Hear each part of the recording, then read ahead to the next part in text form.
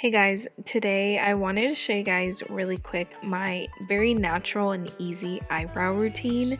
I actually wasn't going to do a voiceover, but I don't feel like refilming. I didn't plug in my microphone, so this is what we got. Anyways, so first thing I like to do for my eyebrows is brush them down.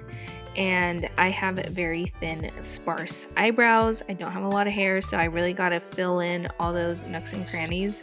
And then I like to use the Anastasia Beverly Hills brow powder in the shade medium brown, I think, and just fill in those empty areas. And then I also like to brush my brow hairs up and do the same thing and just kind of get that shape going. Sometimes I like to use the NYX brow pencil instead of the powder, the Anastasia powder. It just depends how I'm feeling that day and what I want to use, but I really like the brow pencil as well. It's a really great formula and it's drugstore, so it's a lot more affordable than Anastasia. The next thing I like to do is kind of weird, but I promise you it works wonders.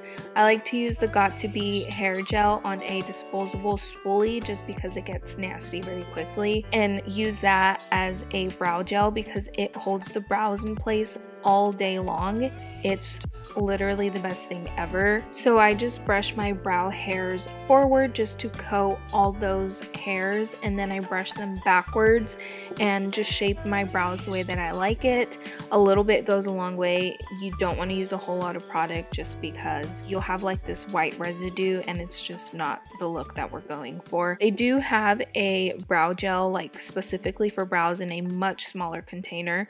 I've never used it before, but that is an option. But to finish off the brows, I will go in with the NYX Lift and Snatch Brow Tint Pen in the shade Ash Brown, which is the greatest product ever, especially for someone who has very sparse eyebrows. It's just like a felt tip pen, and you just go in and draw brow hairs. Be very light-handed with it because it's very pigmented, and that honestly is all I do for my brows. I did film the other eyebrow, just sped it up a little bit so you guys could see all that again. But that is my complete current eyebrow routine. I like to keep my makeup very natural as possible. I feel like it just gets more natural as time goes on as I get older. I just like the look better. I don't carve out my brows with concealer anymore unless I'm wearing eyeshadow. Yeah, sometimes I will make it even more natural and just skip like the brow powder or the brow pencil and just go in with the gel and the Lift and Snatch pen.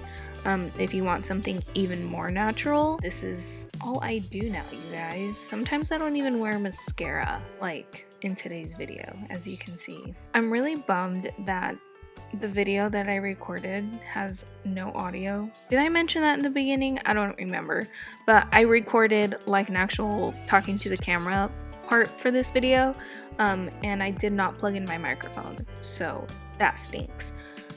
But yeah, anyways, that's it. I hope you guys enjoyed this video. If you liked it, give it a thumbs up. Don't forget to subscribe. All the links to my social media will be linked down below, as well as other products that I mentioned in today's video. And I will see you guys next time with the microphone that is plugged into the camera. Okay, bye.